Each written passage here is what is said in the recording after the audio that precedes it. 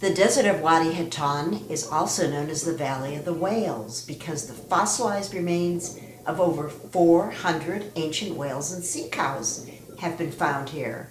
Some of the skeletons are 50 feet long and date back 37 million years to a time when a shallow sea covered all of northern Egypt. Even more unique is that these whales had feet. According to an article in the Smithsonian, the whales of Wadi Al-Hitan had evolved to the point where they could not return to land, and feet eventually became fins. This UNESCO World Heritage Site has 13 individually marked fossils seen on a walking path that usually takes anywhere from 2 to 3 hours. You follow a marked path and just keep on going. Absolutely fascinating. The backbone of number 2.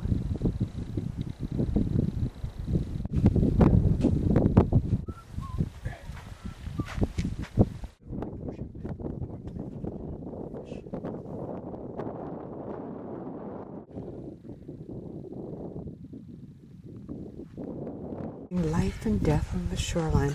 400 skeletons of ancient whales and sea cows. And the fossilized roots. These big chunks right in front of me then. Those are the mangroves, the fossilized mangrove roots. This was the bottom of the sea where we are right now. This time there was a slow accumulation of whales that died naturally of old age, disease, hundreds of thousands. This is what you were asking about? Yes. Okay.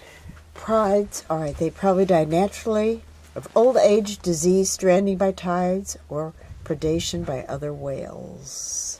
Continue. And it says also prevailing winds may have concentrated carcasses of dead whales by blowing them toward the shallow mangrove-lined bays. Landscape. Really beautiful. The pieces that have fallen off. That ridge over there is where it was mangrove, that great big rock, not the little tiny ones in the middle. So we're supposed to see if we can find any whales or see where the mangrove layer began or where the whale bones or the fossils are. This is the most complete out of the 15 pieces that's on display. 13. Pardon me, out of the 13 pieces that's on display.